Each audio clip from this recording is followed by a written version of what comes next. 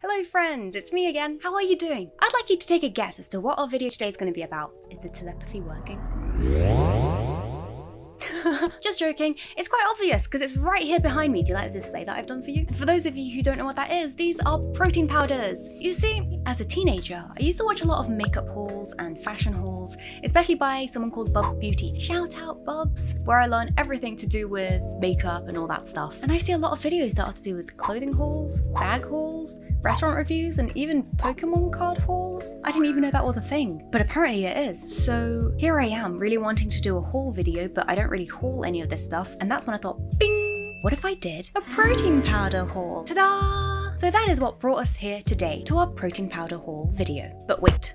How did I get into protein powders? Well, we're gonna have to take you right back to when I was in university. I went to university in New York, and that is, along with LA, a place that is super big on all of these fitness supplements, gyms. Everyone has a gym membership. Everyone goes to, well, not everyone, but a lot of people go to GNC and Vitamin Shop. Protein. People are very big on protein. And so was my partner. And that's why in our kitchen, we would always have this red or black plastic bottle, this huge one, the one that's the size of 2 or 3 of your heads, with just powder. And it was either vanilla or chocolate, and I would always think, who eats powder?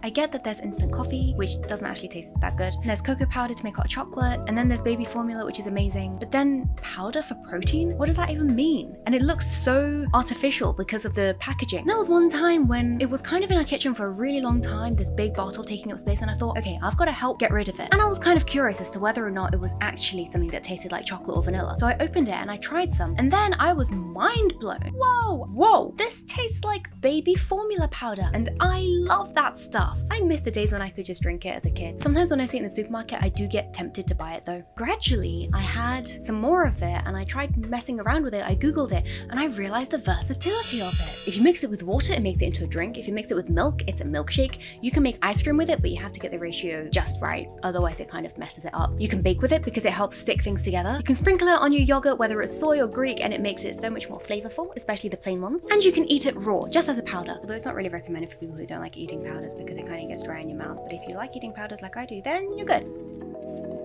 Let me show you some screenshots of a conversation where one of my friends basically told me, whoa, there are so many crazy flavors. Dude, you gotta try this. Let's try this. We're not based in the same location, but we wanted to try so many of the flavors. As soon as I saw the flavors that they had, I was hooked. Dude, I have never tried Hokkaido milk, and I have never tried matcha protein powder, and I've never tried a lot of these flavors, which seems so awesome, like apple crumble and custard. I've never seen that in the shop, have you? And I ended up buying so much that they kind of gave me a lot of protein powder bottles, which I don't really need.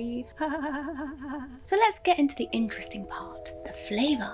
For a lot of professional fitness people, the flavor doesn't really matter because they're only eating the powder for the protein. But let's get this clear. When it comes to protein powders, flavor matters to me. It really matters because I use it as something to bake with, to cook with, to sprinkle on my yogurt, and sometimes I eat it plain. By the way, the macros for my protein are really good. I was really impressed by that, and that's probably why I was so willing to try the different flavors, because I thought, okay, well, even if it doesn't end up tasting great, I can still use them as a supplement. So what makes a good protein powder flavor? Well, first off, it can't taste too artificial. We're already eating a powder, we're mixing it in with a liquid. If it starts tasting like soap or perfume, you can't eat it. Number 2, I think it's also quite important that it matches the flavor that they represent on the bottle. The reason why we buy a specific flavor of protein powder is because we get enticed by what flavor they are selling. So if they say it's going to be apple crumble with custard, we expect it to at least somewhat resemble apple crumble and custard. The smell can't be atrocious. The smell can't smell like a perfume. It's got to smell like something that you want to eat. If it smells gross, that's going to affect your entire experience. The consistency is also kind of important, which I never thought about before because I thought all the consistencies are the same, but actually they're not. When you start picking ones that are not regular protein powders and maybe are a diet blend or they're vegan, their consistency becomes very different. When you mix it with water, it might end up being gooier, or it might not be sticky at all. It might just seem like very watered down stuff. So you've got to be careful with that as well. The last criteria for me is that it has to taste good on its own. Sure, I can add a bit of water, but I shouldn't need to add milk for it to taste good. You know what I'm saying? Do certain flavors taste better when eaten in a certain way? Yes. The milky ones are pretty hard to get wrong. They usually taste really good, whether it is chocolate milk or a vanilla ice cream. You know, it's got a milky feeling to the name. They would work with water, with milk, with baking, in a yogurt. The ones that are somewhat artificial, I don't really enjoy having them. Basically, the ones that taste bad, I end up throwing them into something I'm baking. It masks the flavor and, you know, it helps the stuff stick together, so it serves some sort of purpose. And it adds protein. Which flavors did I buy and what did they taste like? Brown sugar milk tea, a delectable sugary dessert reminiscent of summer bubble teas. Yeah, it smells so good. It's got a kind of brownish tint to it. Matcha latte, bittersweet milky green tea leaves. It smells exactly like matcha. If you've ever bought loose powder matcha, this is what it smells like. And I kind of suspect that they just got unscented, unflavored protein powder and just put matcha powder into it, but whatever works. Hojicha latte. Haha. A name that sounds good but actually tastes like rubbish. Sorry, that's not a very good way of describing it. Nose crinkling, deceptive yellow cardboard powder. I thought it was going to taste so good, but it didn't. You can see that I'm pretty bitter about it. I was really excited for that one. Hokkaido milk, the adult version of milk formula. Eton mess, pink plastic soap powder. Sticky toffee pudding, a low sugar sponge cake, which is actually pretty tasty. Vanilla and raspberry. That's pretty much vanilla dipped in perfume. Apple crumble and custard. Oh gosh, I love apple crumble, and I especially love apple crumble and custard. And this tasted like milk in an apple flavored gummy. Milk in an apple flavored gummy. Blah, blah, blah, blah. I challenge you. Say it 3 times. Milk in an apple flavored gummy. Milk in an apple flavored gummy. Milk in an apple flavored gummy. Something like that. Chocolate fudge brownie. The diet version. Ugh. Watered down hot chocolate. Salted caramel. Vegan version. Sugary paper. Carrot cake. Vegan version. Bitter tasting powdered flour. Most of these were whey protein powders. And then I had one that was diet. The macros are really good, but they're not good enough to make the flavor worth it. In fact, the macros were not as good as the matcha latte, which is kind of strange. The vegan protein powders, the consistency is not what you usually get with protein powders. It kind of put me off at first. The 2 flavors that I had that were vegan were carrot cake and salted caramel. The carrot cake one was so disappointing. I love carrot cake, and this one was gross. The salted caramel actually kind of grew on me. I started to really like it with a little bit of cocoa powder, the 100% baking cocoa powder, and yogurt. Something about it was just really yummy. Or when you mix it with water, it actually forms a kind of dessert-like texture. Not exactly like dessert, so definitely don't get your hopes up, but it was okay. Maybe it's the salt in it, kind of refreshing.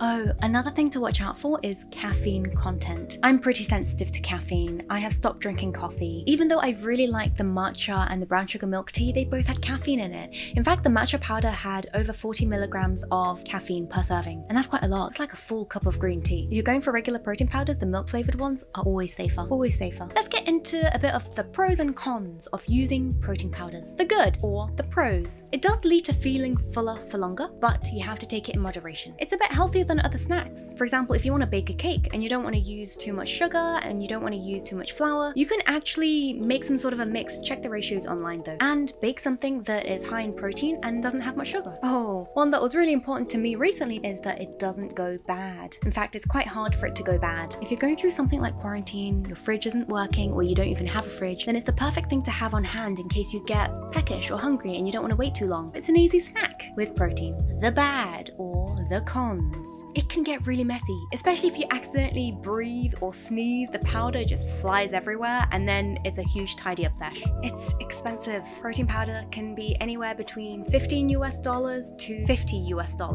Some even more depending on how clean the protein is, or I don't know, how exclusive the brand is. So you definitely should be careful on how much you spend, but you can sometimes get discounts, so it's good to keep an eye out. Another con is that they usually come in huge packets, which is really difficult if you just want to try a flavor and see whether or not you like it. It's a commitment to a flavor that you're not even sure about. Bit of a risk. It's like a gamble, you know what I'm saying? You have to be careful of sweeteners. Apparently, and don't quote me on this, but based on my personal experience and what I've read up online, a lot of the sweeteners that end with ol, so things like maltitol, xylitol, are quite hard to digest. Definitely watch for how much and what sort of sweeteners they use. Another ingredient to watch out for is caffeine. You don't want to end up having some protein powder before sleep and then not being able to sleep. You have to sleep to rest your body. Conclusion. Some final advice for protein powder shoppers. Don't take the names too literally. It's not the actual dessert. It's never going to taste the same. The closest that I've had is things like vanilla ice cream, cookies and cream, and chocolate. The matcha powder is actually pretty close because it just tastes like matcha. Each pack is a lot. These big packs are 1 kilo. So it will take you some time to work through it, so be careful of how much you end up ordering. And if you don't like the flavor, you're going to be stuck with it for a while.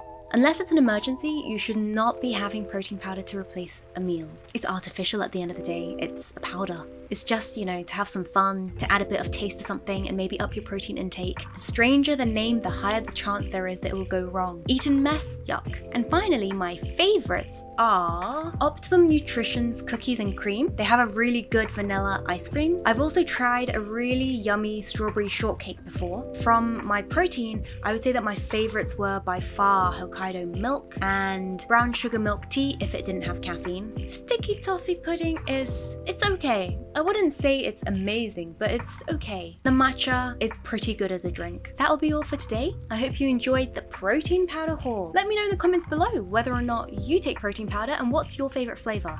Oh, and if you had to pick one out of all of this lot, which one would you pick? If you did enjoy the video, remember to like, comment, and subscribe, and hit that notification button so that you know when a new video comes out. Thank you so much for watching this video. As always, stay safe and healthy until next time. Bye!